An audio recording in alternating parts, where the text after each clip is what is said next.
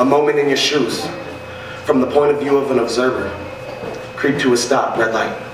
As exhaust makes its way from the tailpipe, glass fragments reflect sunlight from the pavement. Park Ave in Cali or Colfax in Dayton.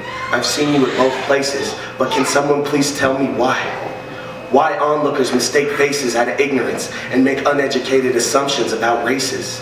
Why are systems misplacing you through 90s and 1070s, unofficial extremities, detention and ICE remedies? Why are large companies exploiting people in our homelands, and even here in small and big businesses at large? They underpay you, they betray you. I see your shoes, I see your boots, I see your tools, I see your will, I see your character, I see your pain, I see my blood, I see your soul, I know you're strong. And our eyes lock momentarily, and if only for a second, the connection is made.